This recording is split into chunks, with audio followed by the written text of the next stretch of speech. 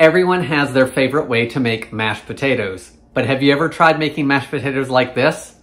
Today, I'm gonna make mashed potatoes using canned potatoes. Maybe you don't have any money for fresh potatoes and all you have is canned.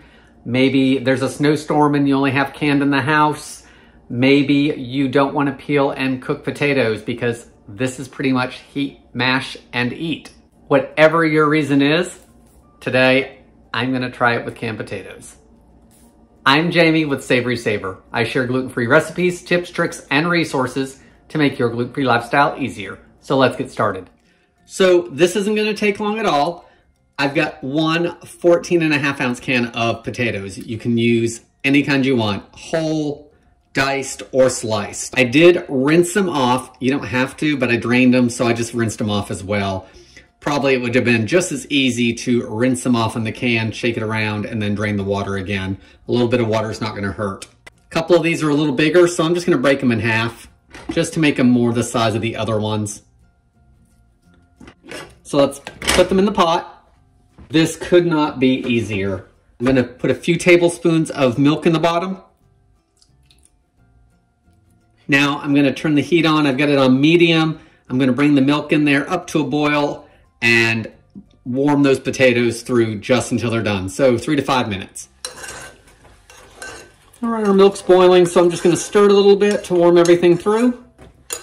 All right, I think these are heated through, so I'm gonna turn it off. So let's add some butter. I'm gonna add some salt, pepper, and in my mashed potatoes, I like a little bit of garlic powder, and I also like a little bit of onion powder. Smash them up. Once they are as mashed as you'd like, go ahead and test for seasoning, or maybe add a little more milk if you think they're not fluffy enough for you. Let's get these off the burner and give them a taste. All right, about 5 minutes of time, no peeling, hardly any cost. Let's give them a try. They're pretty thick.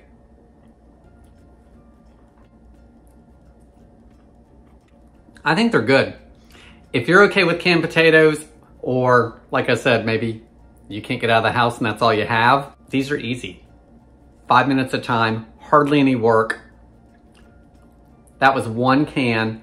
That's enough to serve Tara and I. If you have a bigger family, use 2 cans, double the other ingredients, but nothing wrong with those potatoes. And if canned is all you have, there's a way to serve them.